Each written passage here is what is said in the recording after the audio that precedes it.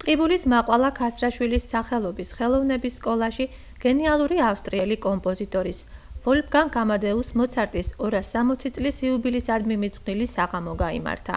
იგი პედაგოგ ნინო აბესაძეს, რომელსაც უკავშირდება ღონისძიების ჩატარების ინიციატივა, სკოლის აღსაზრდელებთან ნიკოლოზ დონაძესა და გოგა ქართველიშვილთან ერთად მიჰყავდა.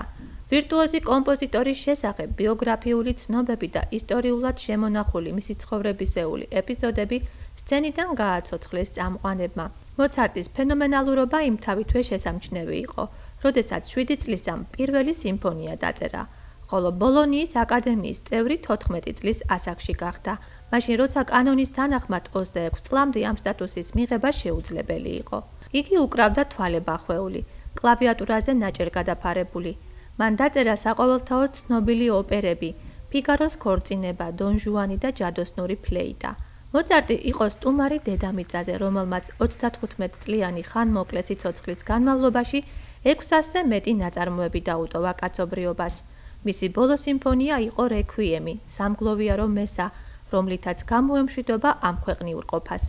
ბევრ ადამიანს უყვარს მოცარტის მუსიკა, მის მელოდიებს უსმენენ თუ სახლში, თუ ავტომობილში, თუ ტელეფონში და არც კი იციან, რომ ის მოცარტია. ამიტომ მე მგონი ასეთი საღამოები ძალიან კარგია, რომ ეწყობა, ცდილობთ სამუსიკო სკოლა, რომ აი ყოველწლიურად თითო კომპოზიტორს მაინც მიეძღვნას საღამო. ძალიან მცირედი მოვისმინეთ დღეს მოცარტის უამრავი ნაწარმოებებიდან და ფიქრობ, კმაყოფილები დარჩნენ ბავშვებიც და ყველა მსმენელი. ხელოვნების სკოლის საფორტეპიანო და საგუნდო განყოფილებების, ასევე ფლეიტისა და ვიოლინოს კლასის მოსწავლეებმა პედაგოგებთან ერთად კიდევ ერთხელ მისცეს აუდიტორიას საშუალება კლასიკოსი კომპოზიტორის შემოქმედებით დამტკბარიყვნენ.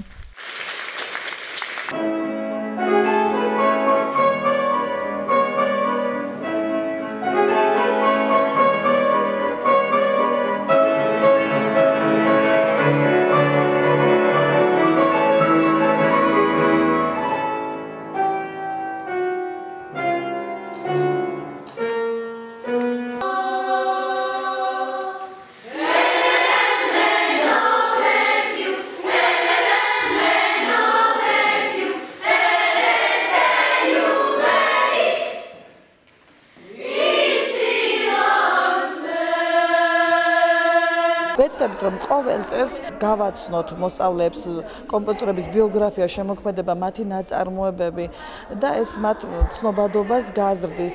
მასალის ვიზუალიზაცია მოგეხსენებათ, როგორ ეხმარება მუსიკის აღქმაში მოსწავლეს. დიდი მადლობა მინდა გადაუხადო პედაგოგებს, რომელთაც იშრომეს და მოსწავლეებს, რომელთაც ასეთ ლამაზად წარმოგვიდგინეს ეს საღამო. დღეს იყო მოცარტის საღამო, რომელზედაც ძალიან ვისიამოვნე. კარგი იქნება ასეთი ბევრი საღამოს გაკეთება, არა მარტო მოცარტის, არამედ სხვა კომპოზიტორებისიც. მე შევასრულე კესო ფანჯურიძესთან ერთად სონატა რე მაჟორი.